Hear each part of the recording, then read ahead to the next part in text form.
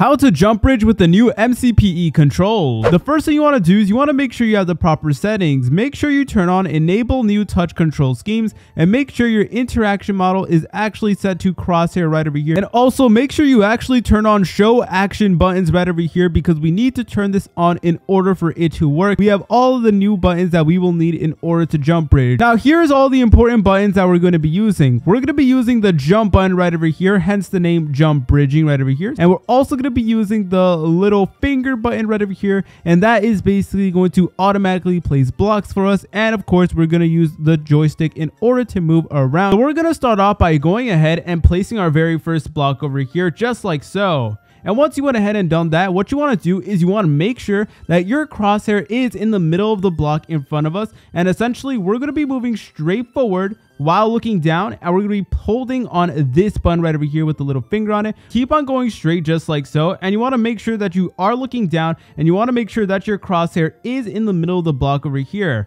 And I recommend that you guys actually start off slowly, and as you slowly get better, then you can go ahead and go faster. But anyways, boys, once you got the hang of that, we're going to be doing that, but now we're going to be implementing the jumping part of the jump bridge. We're going to be using our thumb in order to actually move forward, and we're going to be using, of course, another finger right over here in order to automatically place the blocks, and we're going to be using another one in order to jump just like so. So it is a little bit challenging, but it is worth it at the end. So remember, we're going to start off regular bridging right over here, and then soon we're going to be adding the jump over here, and we're using all three fingers in order to jump bridge right over here. See you later, French fries.